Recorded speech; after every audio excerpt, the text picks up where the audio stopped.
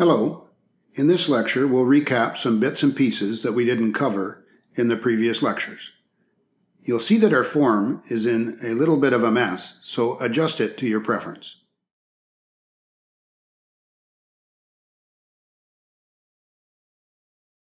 Like so.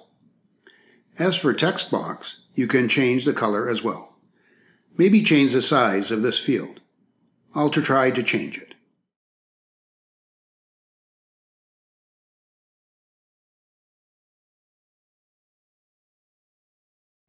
I'll teach event form closing for you. When we scan barcodes. In Data Grid View, if we clicked Close by accident, we'll create a confirmation box to confirm if users wish to close the box or not. The method is easy. Then go to Event and go to Form Closing.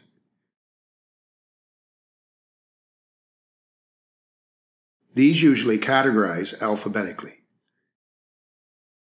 Click on Form Closing.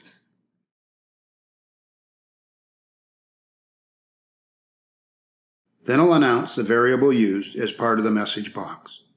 You can change the name to your preference.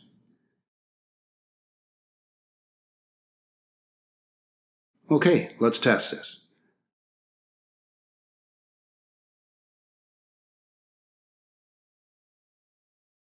I'll try and point a sales system. You'll notice that there is nothing here, so the program didn't ask anything. Now let's try to add something in first.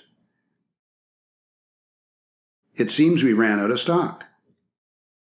I'll have to unlock it first, because we sold out in the last lecture. So the program won't let us. We'll fix it here.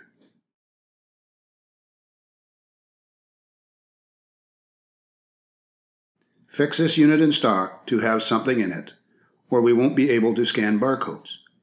Okay, let's try again.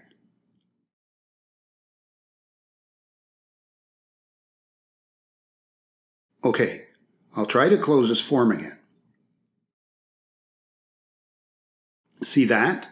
Do you want to close this form? I'll answer no. If we answer yes, then it will close the form.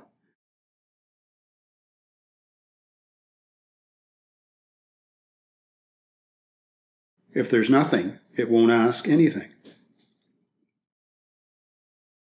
This is just another prevention to accidentally close when sometimes we've already scanned the product.